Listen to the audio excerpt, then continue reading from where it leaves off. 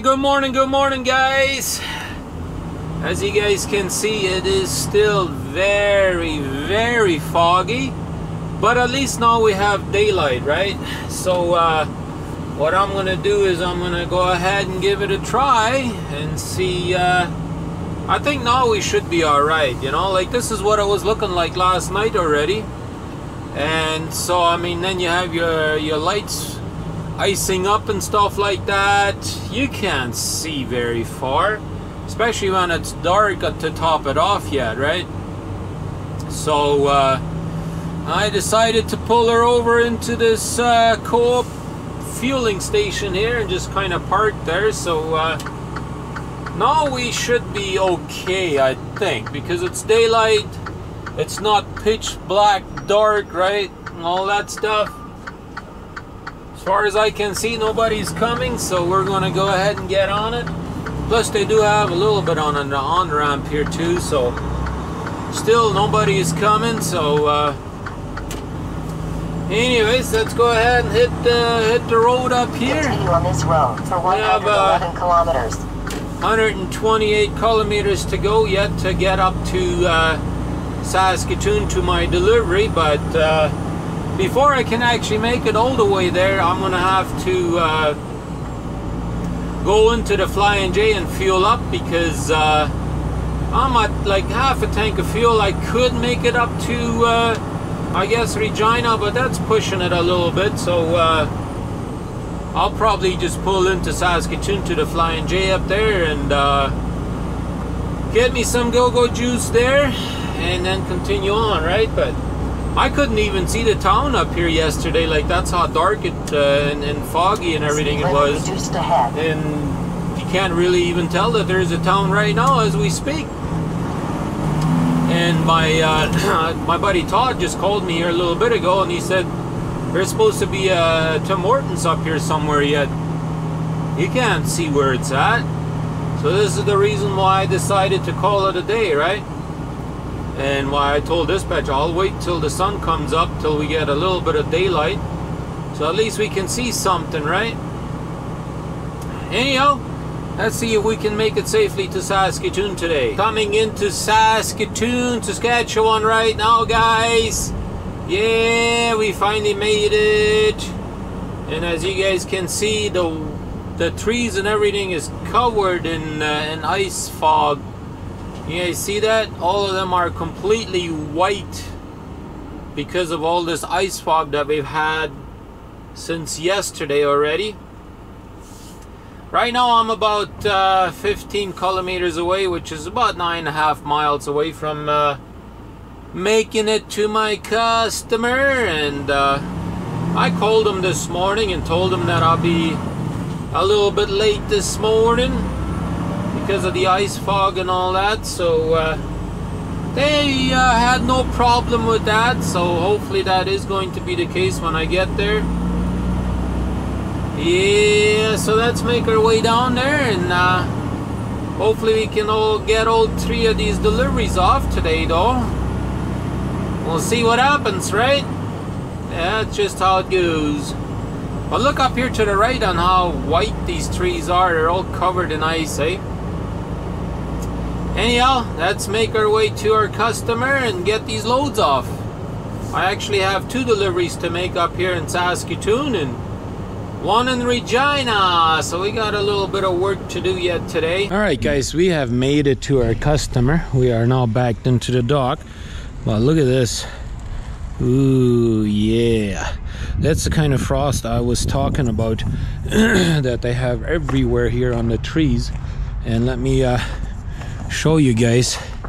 Even these trees up here, all these plants, everything is really covered with ice. Yeah, look at that. That looks cool, doesn't it? I like that. Yeah, but anyways, we are here making our first delivery, as you guys can see, and it's a little bit cold outside, but it seems like it's slowing down with the ice fog and all that, so that's kind of nice. But anyways, let's wait till he finish offloading us, and then we'll head to the next place, right? All right, we just got offloaded here at the first delivery. Now we gotta try and get our way out of here. Man, I'm telling you, delivering to some of these stores, that is never easy. I'm telling you guys. Oh man, you got all these four-wheelers to deal with, trying to back her in there and all that fun stuff, and it's always tight. Oh boy, I'm telling you guys. Oh man, so now I gotta try and find my way to the next delivery.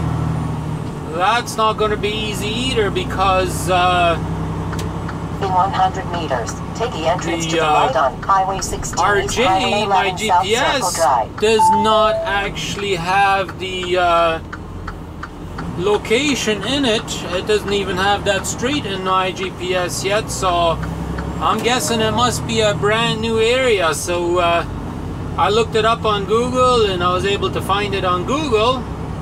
And so what I did is I just put my GPS in the approximate area, so at least that will get me into the area, and then I'm using Google Map to get me in all the way, right? So hopefully that will work out in my favor. Hopefully. Got 12 kilometers to get up to there, so should be all right. Continue on this road for 7 let's see if we can find it, right? It's gonna be an interesting day, I'm telling you guys.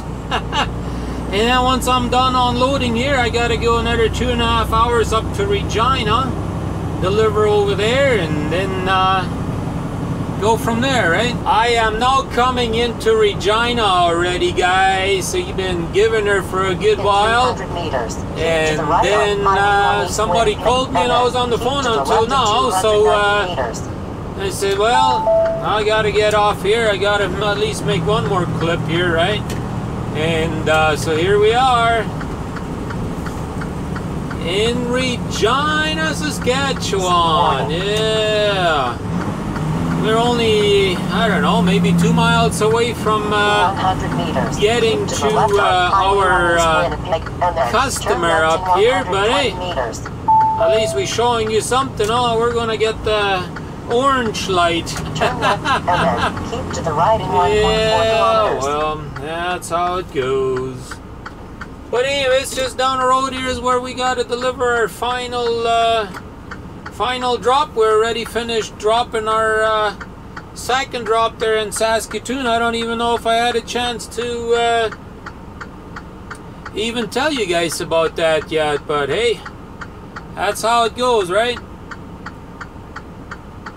And it's still ice fog out there. It looks like I got, I want to say, about 3/4 of an inch of ice on my mirror. And so yeah, it's still ice fogging, but like I said this morning, at least it's daylight, right? So you can see a little bit. So I'm hoping to go down to Yorkton here after I get this load off, and I'll probably just pick that load up and go straight to a truck stop and just call it a night, because I don't want to drive in this tonight again. It was bad enough yesterday already, so I don't feel like doing that again tonight. So we'll just, you know, park it. All the ice on there, guys. Let me show you guys from this side here. Holy moly. That looks like a 3/4 inch ice on here. Oh, there we go. That's what was my goal there. I wanted to see if I could knock the ice off of there, but we have just backed her into our customer here at the last place here in Regina. Let's take a look at this big chunk of ice. This just come off of my mirror up here, guys. Look at that. That is a big chunk of ice. And even up here on the front too, guys. Look at all this ice up here too. There we go. Yeah, look at my lights, how they are still icing up my whole front grill and everything. Just one sheet of ice up here.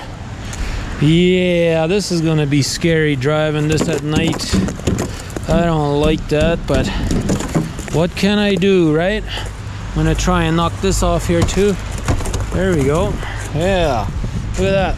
Anyways, It's still foggy, as you guys can see.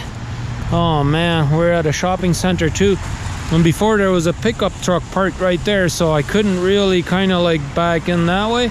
So I had to kind of drive that way, and then you guys can see kind of like where I backed her up to here. And then finally that pickup truck over there moved. He left, and then I was able to pull forward and back her into the spot here. But yeah, we have made it. So let's wait till we get offloaded. I think in the meantime I'm gonna go clean my lights, and then we should be good to go to get to our next customer to get our load on, right? Well, it's supposed to be a preloaded trailer, but anyways. Just finished getting offloaded here in Regina a few minutes ago, and so I went down here just outside of Regina, which is called Baloney. Balgoni? Not Baloney, it's Balgoni. And they have a Flying J up here. It's finished fueling diesel up at least. 200 meters. Turn right on Highway 46. So now we gotta go a long ways to get to Yorkton, Saskatchewan, which, well, I guess it's not a super long way, 100 miles. But it's gonna feel like a long way, especially in this kind of weather.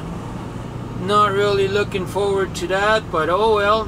We gotta do it. I made it down here to my customer in Yorkton, Saskatchewan, guys, and hooked up to my trailer. Well, first I had to clean my trailer because this place is hauling food products, right? So it has to be super clean. So I had to back it up to a dock, and they had like a vacuum cleaner with a long hose and a blower, like an air blower, so you could blow all the dust and everything out of there.